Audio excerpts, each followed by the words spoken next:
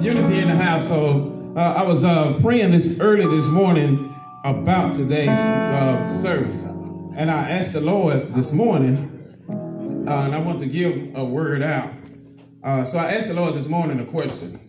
I asked the Lord, what is it that the people need to understand about this event that took place for the last 3 days?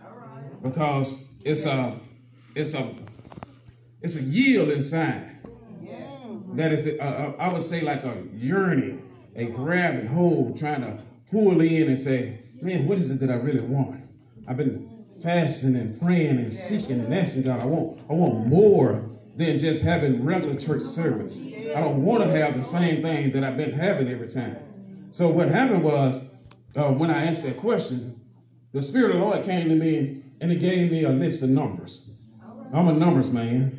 I found out that Pastor Patrick is a numbers man, and so they started calling us nerds. I ain't heard that since high school. So I started saying, wow, I got another nerd like me that understands that every letter in the Bible is actually based upon number system. So even the English language and the European language, which we learned, and the Egyptian language, where the language system come from, actually started out with numbers. Okay. So I started, when the Spirit of the Lord started talking to me, I told the Spirit of the Lord, I said, well, Lord, I know how I think. And a lot of times when I say something, it sounds like it might be too deep to somebody else. And I get to questions and get to answers from a lot of people saying, you're just entirely too deep. And I start pondering when they say that, and then I have to stop and think, well, maybe in my mind frame, I might be too deep. But in their mind frame, they might not just be able to calculate the correct percentage of the number. And it might be the reason why they're not actually understanding what I'm saying. So I figured that I might as well divide this thing out and get a better understanding of what's taking place.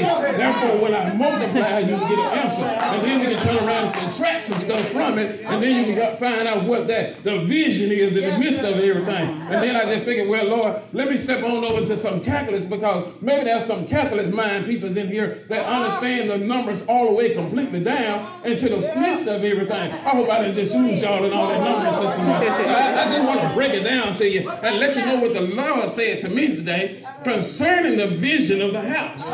Okay, so what the Lord said to me today is that He said, do you remember that I told you there will be 12 bishops that will lay hands upon you? I said, yes, Lord, I remember that. He said, do you remember that it was 12 years ago when I told you that? I said, yes, God, I remember that. He said, do you remember that in the 12 years that I sent 7 of those 12 bishops to you? I said, yes, God. He said, do you remember that when I ended up putting you on a trip and having you to go to North Carolina and go into the midst of the place and have them to lay hands upon you? You remember when I sent you out to Dallas and had Bishop T.D. Jakes to lay hands upon you and Dr. Tony Evans to lay hands upon you, and then also Bishop Ricky to come into the midst and speak into your life? I said, yes, God, I remember those people, and I remember the stuff that is taking place. He said, well, then what I was building in you was a unity, because I got to take you someplace to prepare you for where you're going to go. And see, you got to understand that there's a lot of things that take place on the inside of a person.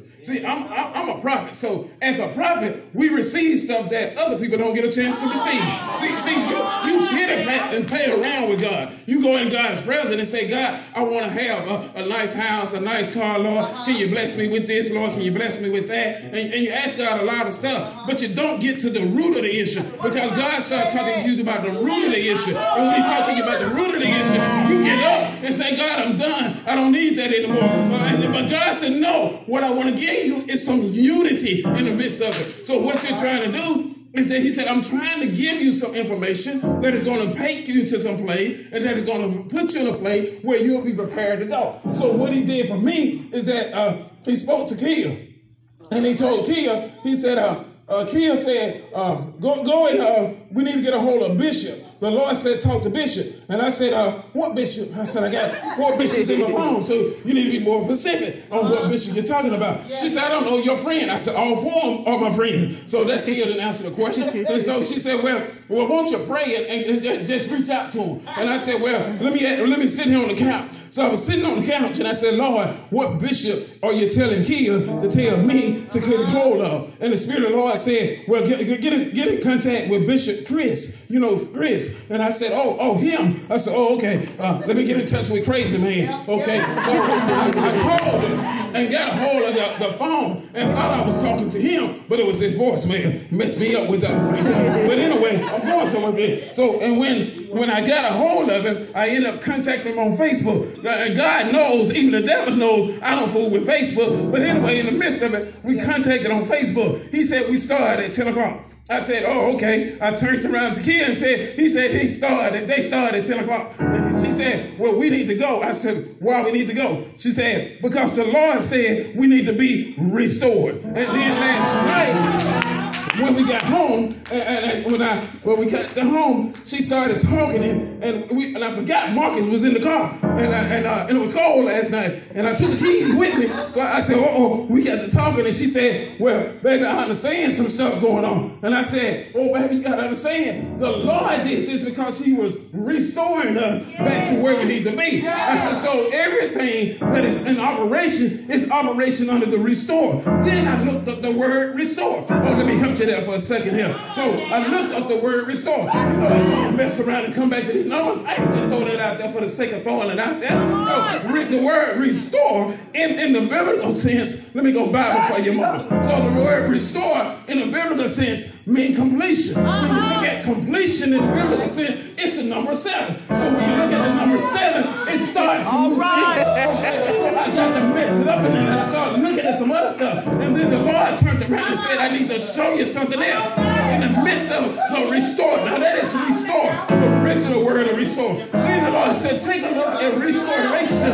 And then I started looking at restoration in the midst of it. So in the midst of restoration, the word restoration in the biblical sense, we're going to look Latin and Hebrew with you right here. So in the biblical sense of restoration begins to number 8, which is the new beginning. So I started saying, okay, God, I understand what you're doing right now. You're doing a new beginning in the midst of the 4 days. Then the Lord messed me up with the number 4.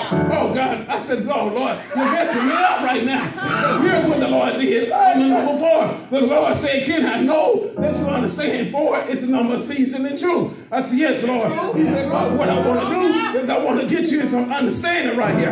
I want you to have a better understanding that 4 not only represents season and truth, but 4 also represents unity and togetherness. And I started understanding, oh, wait a minute, God. So, Lord, how am I going to be able to tell them on tomorrow to catch the revelation that is coming forth on today? Because they're not here today, Lord. And I know how you talk to me, Lord, but I don't know how you talk to them. I know when I get in your presence, God, that it ain't about me and you having a conversation, Lord. I know, God, how you do me, but, Lord, I got to break it down so that they can catch the revelation of what you give me. And then the Lord began to say this to me.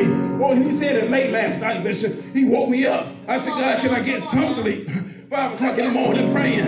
Can I get some sleep, Lord? Lord, you know I'm tired. He said, Kenneth, I don't want you to sleep. That's the problem with the church. They're too busy sleeping when I'm trying to talk to them. They're too busy in the midst of things when I'm trying to get them some information. I'm trying to download some stuff to them. I'm trying to set them up and prepare them to walk in some destiny where they can't walk in it because they're too busy sleeping in the midst of it. So then God started telling me about the numbers. He came back and he said, I want you to understand, I set authority in your life. And the authority I set in your life has to be positioned around. Watch this. It has to be a position around missions only. It can't be positioned around anyone else. It has to be a position around bishop. Well, why does it have to be positioned around bishop? Because bishop sets the authority. Then after the bishop, the apostles. Then after the apostles, the prophets. After the prophets, the evangelists. After the evangelists, the pastor. After that, the teachers. And so what happens is, when you count it all up, you come into complete understanding that the number of man was already set aside.